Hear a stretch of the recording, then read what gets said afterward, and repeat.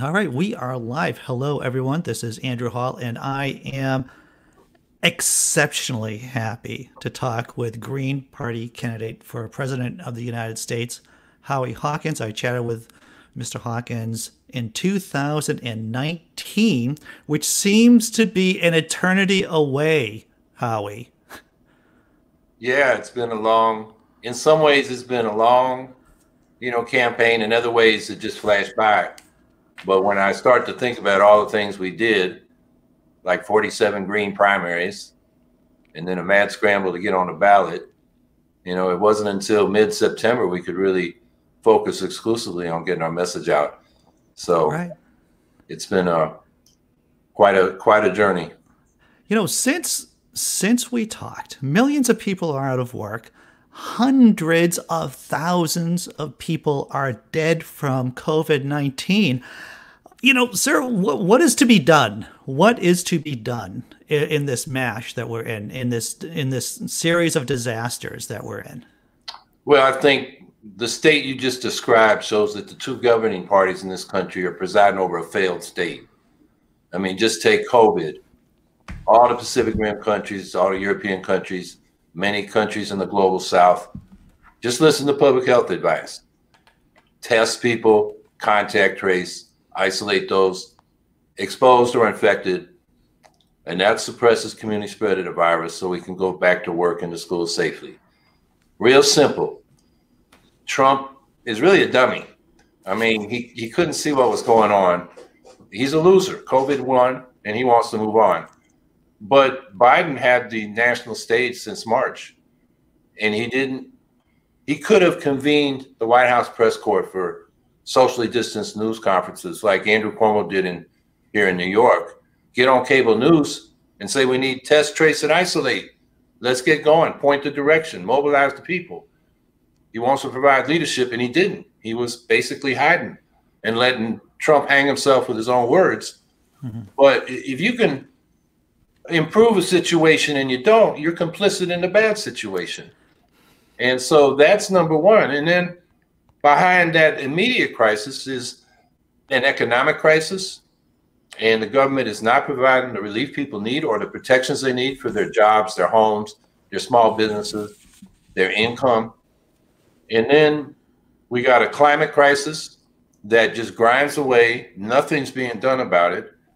And we can go into the details. Trump calls climate change a hoax, but Biden acts as if it's a hoax. His climate plan, so-called, is pro-fossil fuels and pro-nuclear. And then we got, even before the COVID crisis, we got an inequality crisis where life expectancies in this country are in decline, particularly among the working class. Mm-hmm. For 45 years of stagnant wages, housing, healthcare, and college costs going through the roof, people are retiring without any savings, if they can get there. And then some people, they call them deaths of despair. People's, their expectations were not met in their lives. And so people turn to alcohol, drugs, suicides, as well as the kind of lifestyle sicknesses, diabetes, obesity. And then people want medical care, but they can't afford it. So they pay the utility bill or the rent, and then they get sick and sometimes die. And then finally, this is an issue ought to be a top campaign issue, not being talked about. The United States is deploying new tactical and strategic nuclear weapons. It's destabilized the global balance of terror. The bullets in the atomic scientist says their doomsday clock, the closest they've ever had it to midnight. Not a word about it because both parties, both Trump and Biden, are committed to deploying these new nuclear weapons. Yeah. So we have peace initiatives, cut the military budget, get out of these endless wars, pledge no first use of nuclear weapons, and then go to the other nuclear powers and say, we're not a global military empire anymore. We're not a threat to you. We want complete and mutual nuclear disarmament. And go there with world public opinion. 122 nations agreed to a treaty on the prohibition of nuclear weapons, the text of it 3 years ago. Last Monday, the 50th nation ratified it, which means it goes into effect for 50 nations. And the International Campaign for the Abolition of Nuclear Weapons got the Nobel Peace Prize for that achievement 3 years ago. Nobody hardly in this country even knows that. Because our corporate state media stenographers won't say anything that Trump and the not Trump says. And that's been the debate. Trump tweets The Democrats are outraged. The corporate media is outraged. It's all about Trump, not about the issues. So our response is to put forward a positive program. That's fantastic. I want to ask you a straightforward and blunt question. Are we living here in the United States, in America, in an oligarchical system? Oh, absolutely. I mean, it's more than, it's not even the 1%, it's the 1/10 of 1%. They own so much of the productive assets of the country, and their concentrated economic power translates into concentrated political power. You know, the major parties got to go to them for money. They don't get invested in unless they do what the oligarchs want. And then even if they try to do reforms, the oligarchs not only pay for campaigns, they pay for lobbyists, and they finance government. You know, they're the ones that are the major investments in treasuries and bonds from local and state governments. If they decide not to invest, the government can't move. Yeah. So they control the finances. So that power is not up for election, but it's there. So we do have an oligarchy, a plutocracy. A lot of people don't seem to understand the connection between this kind of wealth disparity and how it warps our politics. And it just seems like you can bang your head up against the wall, but a lot of Americans seem to have been brainwashed in extent by the politics. The Reagan tax cuts, just flooding middle-class people with money and getting the idea that the government is their enemy. And now that we have this wide disparity in money, there is a wide kind of polarization of our politics. Yeah, and a blame the victim mentality. So people that haven't done well in life because the opportunities weren't there, the good middle class, middle income, factory jobs were shipped overseas and so forth, they've been taught to blame themselves. And that's why, you know, they don't turn to other people to try to improve the situation. They too often turn to alcohol, drugs, eating too much, you know, getting sick. Yeah. And those are the deaths of despair. So I think, you know, the answer, and that's why we need a party that represents working people and actually organizes them. You know, Democrats and Republicans are memberless parties. You tell the state which party's primary you want to vote in, but you don't have a local chapter of the Democrats or Republicans that go to meetings, talk about the issues, figure out what should be done about them. Today, we don't even have the civic organizations we used to have. So people sit online if they're paying attention at all, and you have this nonprofit industrial complex. There's a liberal wing and there's a conservative wing, but they hire staff. Staff decides what the next move is. So you get moveon.org telling you what your next move is, and you didn't participate in that. And so it kind of dumbs us down. Whereas if we had a party with local chapters where people talk to each other, develop themselves and each other as thinkers and speakers and writers, you know, that'll make us smarter in dealing with this oligarchy. And it also, when people feel empowered because they're participating, they stop being apathetic and they start being engaged.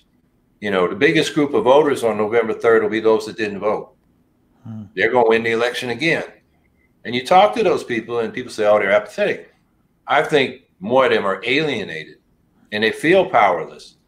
And when you're powerless, it's painful to even pay attention to the news because you can't do anything about it or think you can't do anything about it. So you kind of tune out.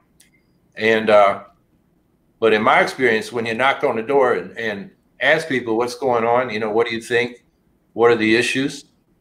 A lot of people pour their hearts out. You know, they got all kinds of issues and they're really angry at the two parties because they never see them. And they don't think the leadership of the two parties knows them, knows what their problems are, has any idea what their life is like. So they just opt out of politics. Sir, I want to read you this definition, this Merriam-Webster definition of fascism.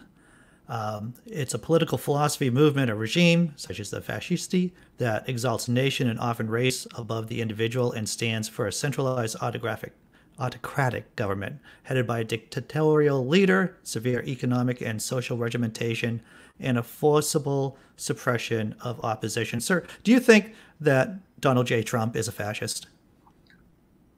I think he's a wannabe fascist, a wannabe autocrat, but he didn't have a fascist movement, and he's too lazy and incompetent to organize one. So I don't think the threat is fascism. It's a right-wing irrationalism, you know, the QAnon conspiracy and the cult of Trump.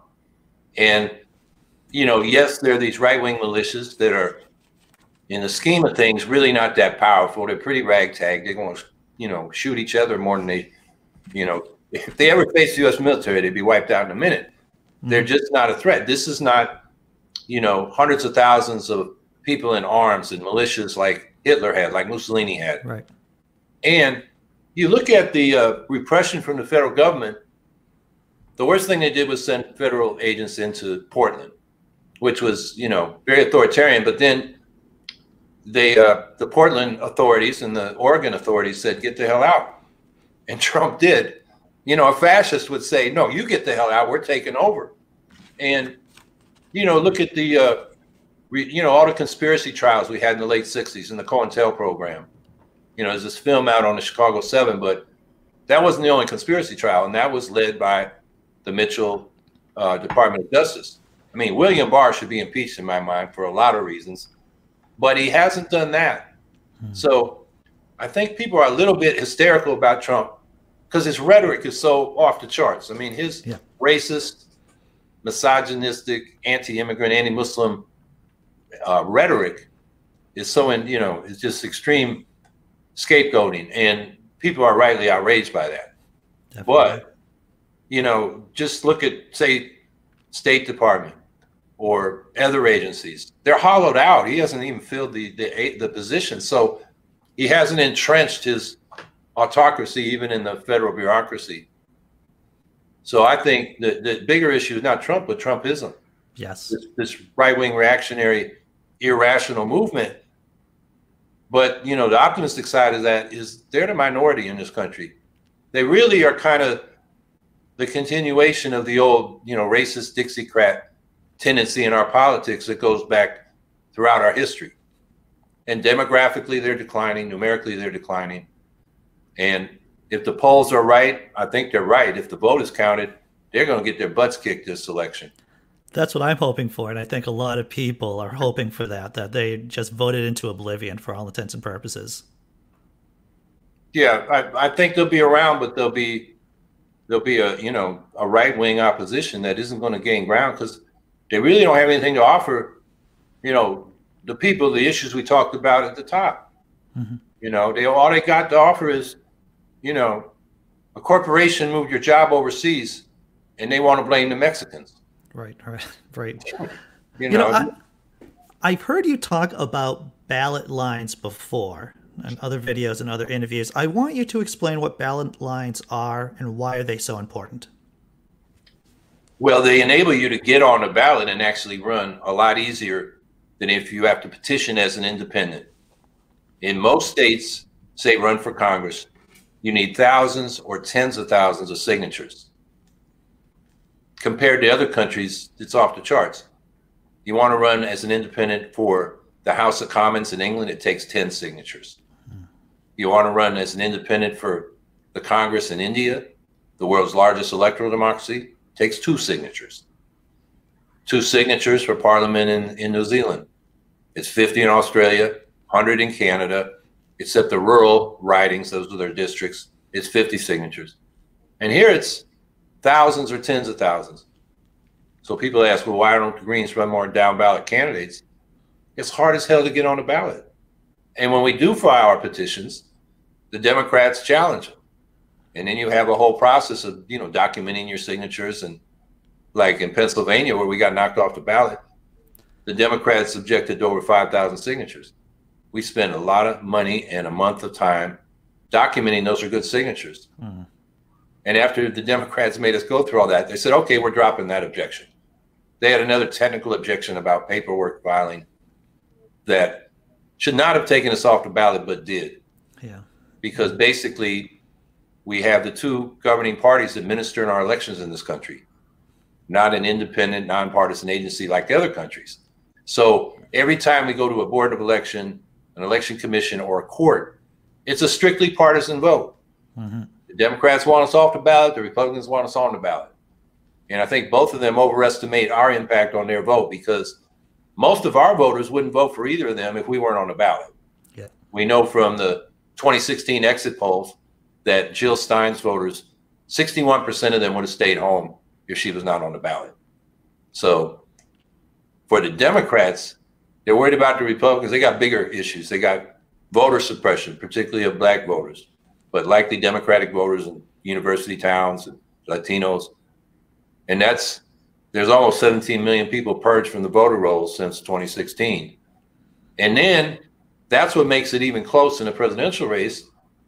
But then we've had losers like Donald Trump, and before him, George W. Bush, losing the popular vote and getting installed by the Electoral College. Yep. So you want to correct that problem, and you're worried about the Greens, quote unquote, spoiling the election? Join with us in replacing the Electoral College with the national popular vote using ranked choice voting. That solves the problem. Yep. You suppress the Green Party, that's as authoritarian as anything that Trump is doing. I mean, running for office is the fullest expression of the First Amendment. Freedom of speech, petitioning the government for redress of grievances, freedom of the press, because we, got to get our word out in the press, freedom of religion, which really means freedom of thought. And they are suppressing parties, which is a form of voter suppression as well. I think that's really important, because I heard you say that before, is that suppressing a political party is voter suppression. Yeah. And I think that's really important for people to hear and for them to roll around in their minds. Yeah, and it's as authoritarian as denying people the right to vote. True enough. So, when the Democrats tell us how dangerous Trump is, from our experience, the Democrats are dangerous. Right. I see that, or I feel that Biden gets into office, I am concerned that he's not going to do the reforms that he needs to do to take us out of this kind of spiral into losing more of our freedoms, going deeper into oligarchy. That's what I'm concerned about. Well, I think you're right. I mean, the one thing I think he'll do that Trump didn't is follow the public health advice, and we'll handle the COVID public health side of things. But yeah, when it comes to our commitments to a global military empire, Biden's been, a champion of that his whole political career, including being the principal Democrat that rallied Democrats behind Bush's invasion of Iraq. And he said he may raise the military budget. He said nothing about the deployment of these new nukes, except that he supports it. Mm-hmm. All the Democrats stood up and gave a standing ovation with the Republicans to Juan Guaido in the gallery when Trump gave his last State of the Union address. And, so that tells me the Democrats are going to be behind staging coups in other countries, yep, as they always have been. I mean, Obama, first year he was in office, they grabbed President Zelaya of Honduras in his pajamas and shipped him out of the country. I mean, mm-hmm. Before that, we took Aristide out of Haiti in his pajamas and flew him to Africa. That kind of thing isn't going to stop. And then on the economics, all Biden says, his Build Back Better program is trickle-down economics as much as Trump's tax cuts for the rich are, because it's mainly targeted tax cuts and subsidies to promote, certain results. The problem is you give the rich more money and the demand isn't there. Instead of investing in new productive assets, they buy stocks, bonds, commodities, real estate, and just rearrange who owns the productive assets we already got. Right. So trickle-down economics doesn't work. That has been what both parties do, in contrast to what we're advocating. What we did somewhat during the New Deal, did during World War II, and that is the government directly employs people to make the things or provide the services that we need. Mm-hmm. And that way, the public spending gets right to where it's needed, yep, without this, complicated theory of trickle-down economics, which doesn't work. It's clear that it doesn't work. I'm looking at your site, Howie Hawkins, and I'm looking at the Economic Bill of Rights, a platform for the Green Party, and there is a guaranteed minimum income above poverty. Is that universal basic income, sir? It's a little different. We're not giving $1,000 to Jeff Bezos. We build it into the tax structure. So if your income's below the poverty line, the government sends you checks to bring you up above the poverty line. It's called the negative income tax, something Martin Luther King was demanding with the Poor People's Campaign, something Nixon, right wingers have proposed this. Milton Friedman, Nixon proposed something like that. The problem was their minimum income was still a poverty income. And we're saying it should be bring you above the poverty line, and poverty line needs to be basically doubled to really account for the real cost of living. The poverty line we got is inherited from it's 3 times a sort of emergency food budget in the late 50s, and they adopted it in the mid 60s. And food costs have not inflated as much as housing, healthcare, and other things that we didn't need back then, like broadband, but you need now, like to apply for a job. There are a lot of, like I know I worked at UPS. You don't go over to UPS and fill out paper. You got to get online. Yeah. And the poverty line needs to be raised so it reflects today's cost of living. But in any case, so we've costed that out. At the current poverty line, it's about $200 billion a year. At the double poverty line, it's about $400 billion a year. In contrast, Andrew Yang's $1,000 a month for everybody was $3.5 trillion. And you're giving money to people that don't need it, like, Bezos and Gates and, Warren Buffett and Donald Trump. Although I don't know, Donald Trump may need it. He may. That's right. Money. He may net out the low zero. Good point, sir. Good point. Tell me the difference between the Green Party's Green New Deal and Joe Biden's Green New Deal. Well, he doesn't have one.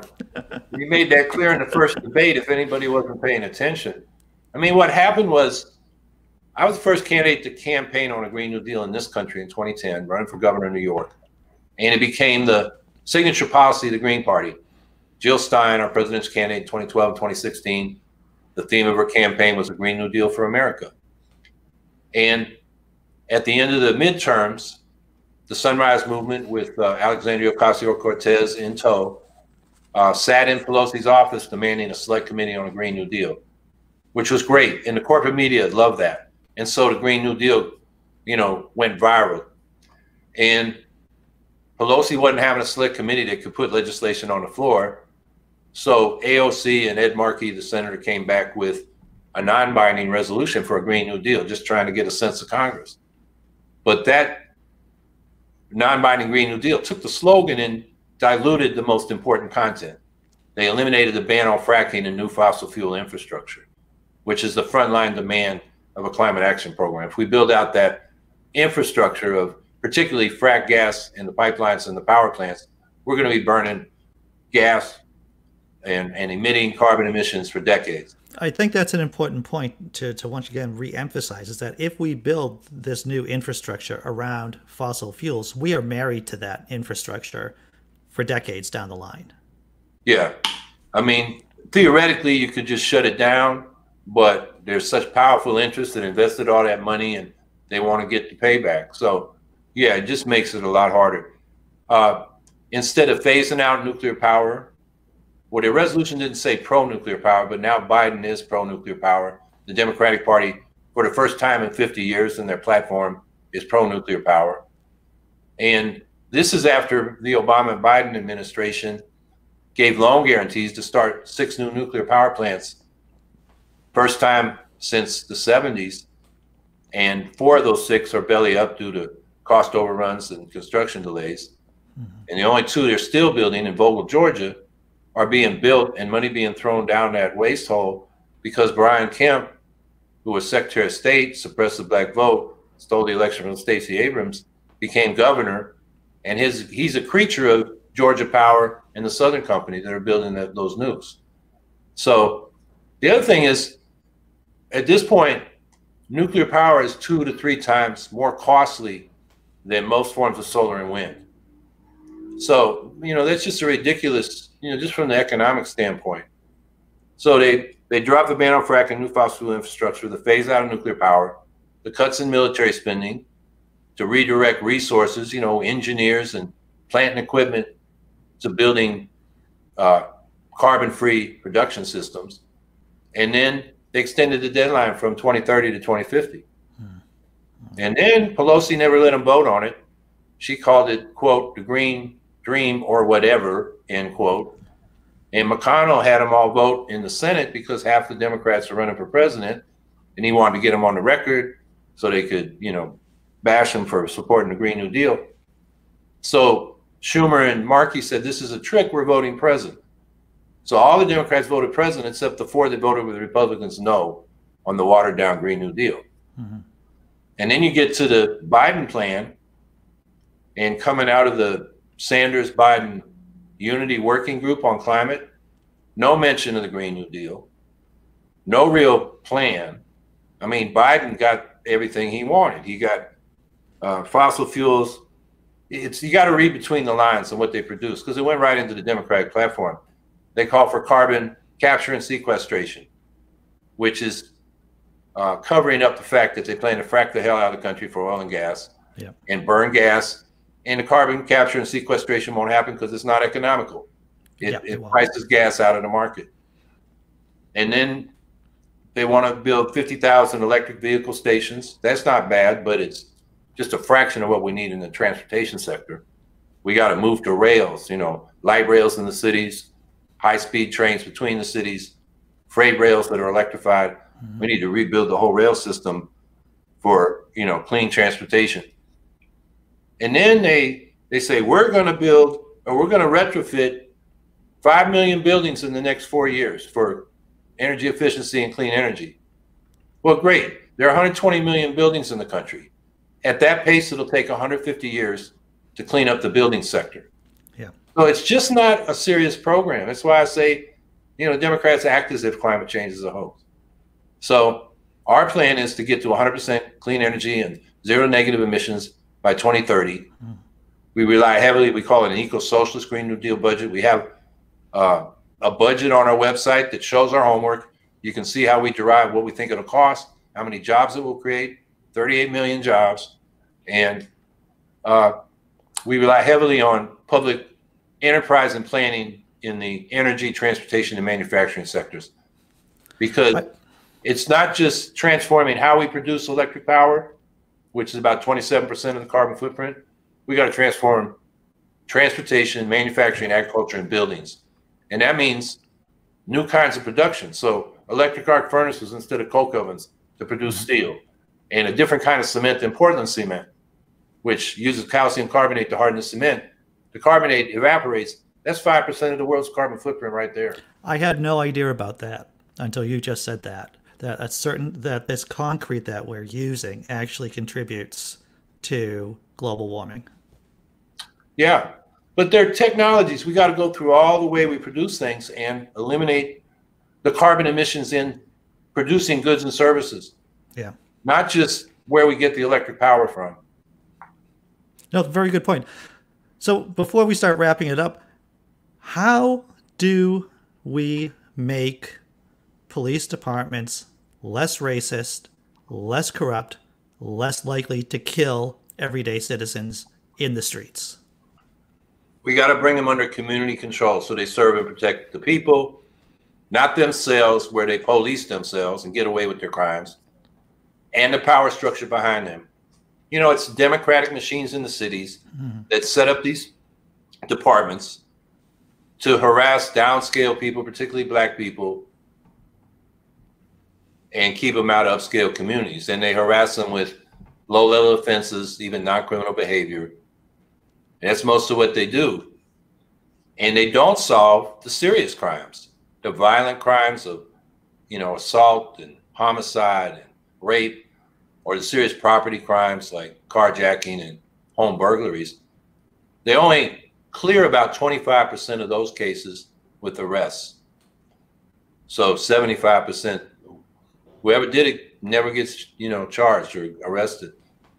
And then I think the worst statistic is 60% of the victims of those serious crimes never report them to the police. Because a lot of people are afraid, if I was at the scene of the crime, I may say I'm a victim, but the police may arrest me. Oh, yeah.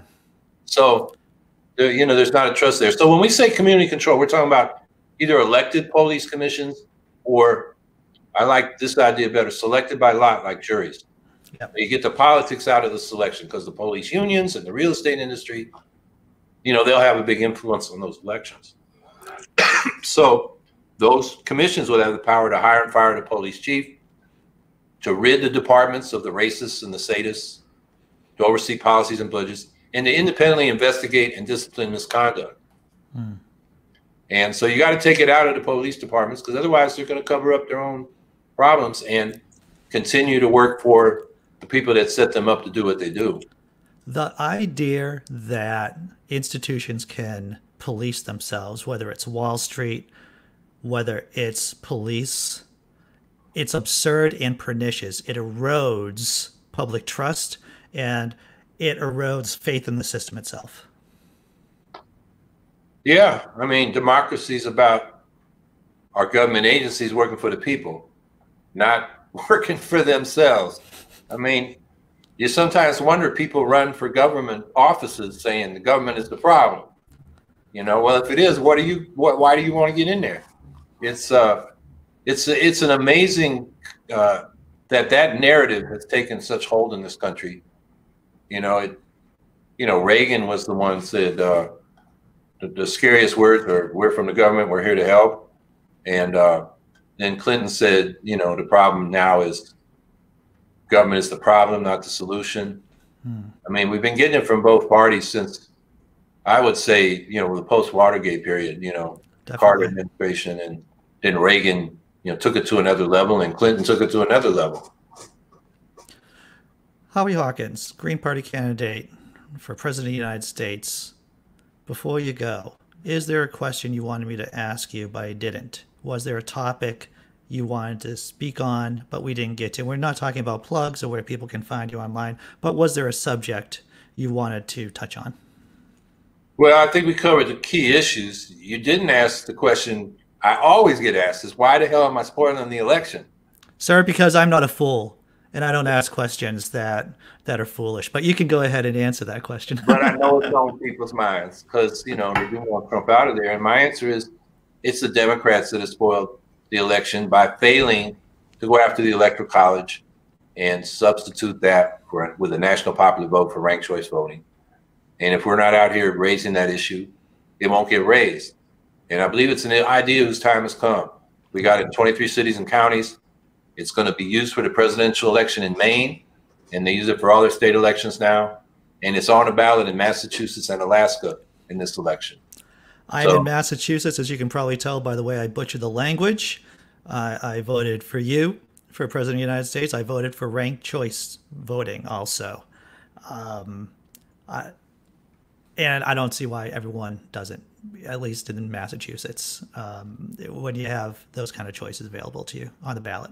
Yeah, well, I think in the next period, that's something we really got to push across the country at the local level, the state level, and then the federal level is where there's a bill in Congress to elect members of Congress from multi-member districts using ranked choice voting.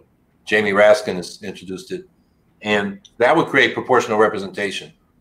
So the Green Party would not just be running in elections, we'd actually have people in Congress.